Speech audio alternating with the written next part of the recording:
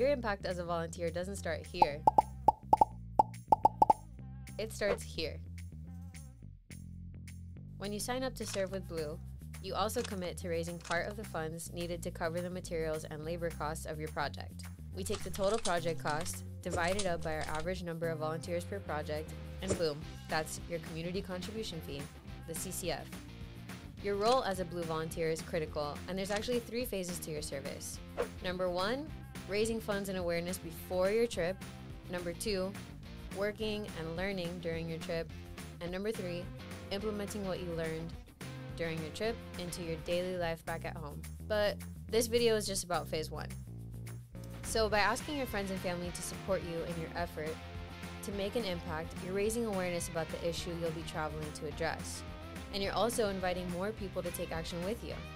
If you've never fundraised before, it can be intimidating, but don't worry, we make it easy. You can do this in less than 24 hours, I promise. Watch our volunteer Andy make it happen. Okay, so it's 11 a.m. I just created my fundraising page on the Blue platform. It took like 10 minutes. All I did was add a little blurb about why this project is important to me. First, I'll do some strategizing.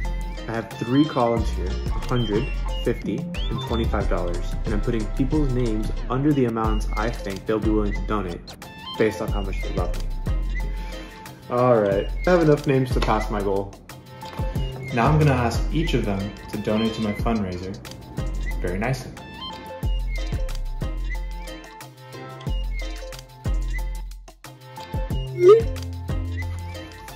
So it's 2:45.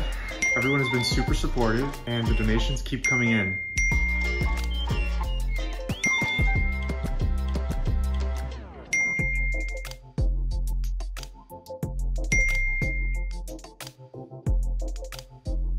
Guys, it's now 5 p.m. and I've reached my fundraising goal.